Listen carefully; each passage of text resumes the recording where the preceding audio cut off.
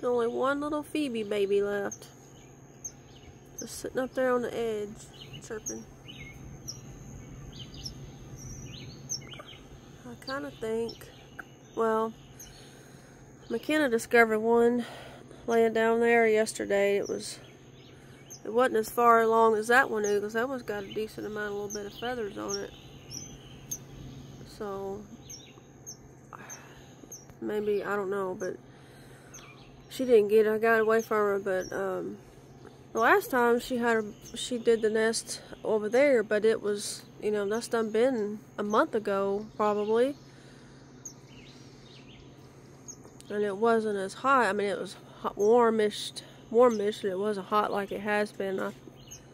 I kind of, just my guess, and think that because this morning the sun's on this side shining over here, but it's not in the sun.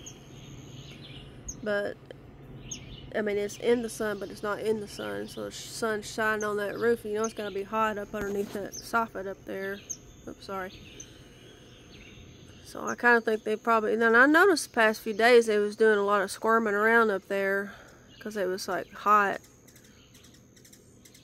And I kind of figured maybe they squirming and fell out, trying to, you know, they'd sit up there, little mouths open like, we're hot, we're hot.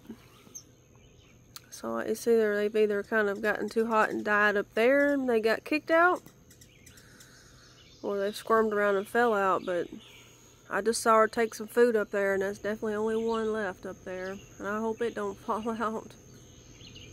But the other ones, the other batch she had over there on the other gutter, they got big, and they all sat there, and I mean, I was like, dang, y'all still hadn't left yet? That's how big they got. I kind of think that maybe they was probably too scared for, well, you know, dogs always out and me out here. And one day they was all there, and the next morning they was gone. I don't see it up there. What's it doing up there? It's up there scratching and stuff. It looks okay. But there's only one left. So hopefully it'll make it. Her other batch, all of them made it. There's no way they couldn't, because they was all big. Full feathered, big old things sitting up there. But I think they just get, I think the other ones just get too hot, and they've either, you know, succumbed to the heat up there underneath up there and fell out, or they got, the mama bird picked them out. I don't know, or they just got kicked out. Who knows?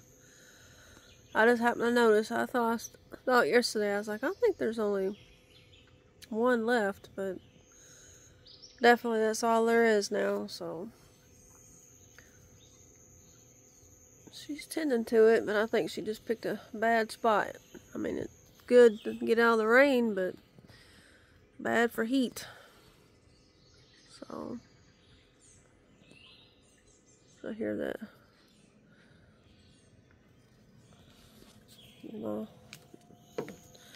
Gladiolas. This one got tall, had a whole bunch of blooms, and it's got 4 open and 2 left to open. This one was a pretty color. Only one oddball purple one, and so now we got this one and this one, and then this is the last one to open. But I don't know, this one looks a little different. Same but different, I don't know, we'll see. It's kind of strappity looking. Maybe it might be different. Doesn't matter, because they're pretty no matter what. Those look like it's glowing.